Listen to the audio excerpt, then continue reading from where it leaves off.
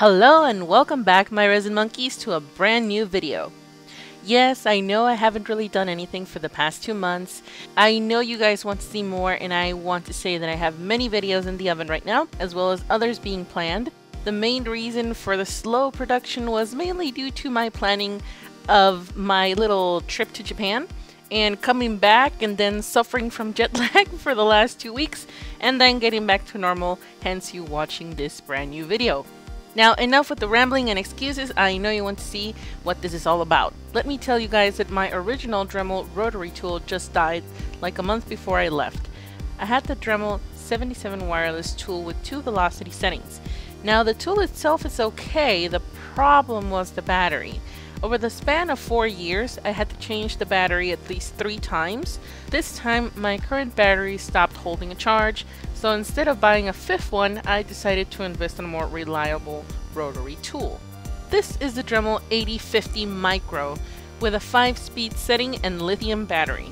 It has a sleek design. I like that as it gives me a little bit more comfort when holding it. The problem is that it's a little heavy for what Dremel advertises. They say that it's great for engraving on glass, yet you need the tool to be lightweight to actually have more control to make those kind of details. But you know marketing, they'll say anything to sell. This Dremel has a very nice charging cradle, and the cradle itself has 4 little pinholes that you can use to store some of your drill bit accessories. It also has a cable plug to connect the power outlet on the side.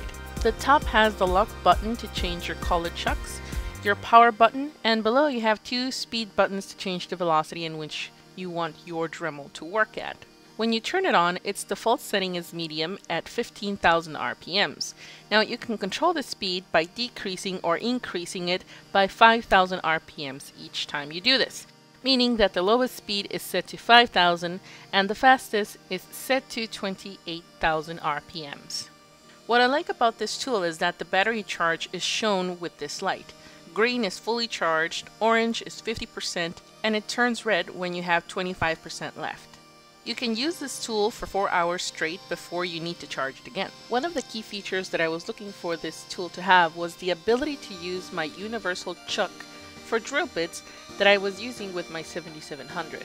I was very happy to see that it fits okay with this model, as I'm constantly changing bits and it's problematic for me to change collets with specific sizes. I like to use very fine drill bits to pin or repair fragile or small pieces. Setting it at the lowest speed helps me to be very gentle with these procedures, and it also has a lot of power when I need it for harder things like cutting wood and really fast.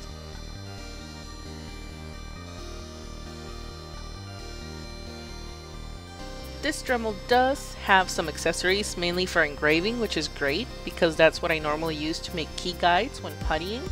It also has standard stuff like cutting and sanding bits. Overall, I give this tool a 4.5 out of 5 stars. That's only considering for what you can use it with this hobby. Now, I didn't give it the 5 stars mainly due to the Dremel being a little heavy when it was advertised of being lightweight. I would have expected to be much lighter than the 7700, but it's about the same. The only downside, however understandable, is the price. It's retailed at $89. Okay, now let me tell you guys this before you run out and buy it like crazy. I purchased this particular model because I tend to use this tool more than normal GK builders, and let me explain how. I work with 4 or 5 different kits at a time, so when I work on them, I need my Dremel to have a charge and not fail me when I need to use it. It needs to be capable to withstand all the abuse that I give my rotary tool for the same reason, because I not only drill, I sand and also cut with it, and I do that a lot. So I need something reliable. Normal GK builders will probably work on 1 or 2 kits at a time, but not frequently, and probably not at the same time on the prep stage. So unless you need a heavy-duty power and performance, consider buying this model. If not, I would recommend buying the 7700, even though you might need to purchase a spare battery later on. I hope you liked this video. Remember to give your thumbs up, comment, and subscribe if you haven't done it already. Until next time, my resin monkeys, thanks for watching.